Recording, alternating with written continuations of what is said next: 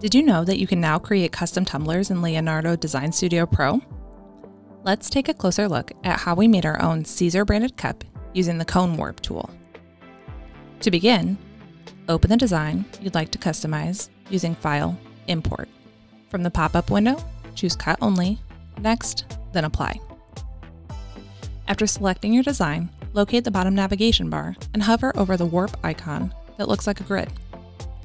In here, you'll find many ways to warp your design: mesh, flag, globe, tube, circle, 3D, and finally, the tool we're looking for, Cone Warp. Once clicked, a pop-up window appears where you'll see your design automatically mapped onto a 3D cone shape. First, we need to measure our cup.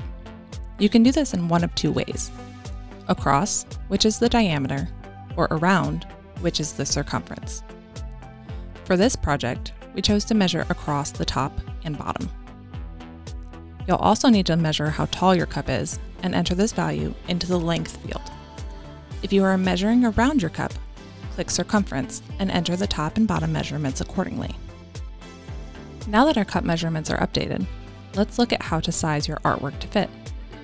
Width scales your design around the cone proportionately. To position, leave the auto position box checked or unchecked to move it to the desired location. Want full coverage? Click the full size button and your design will automatically scale to fit.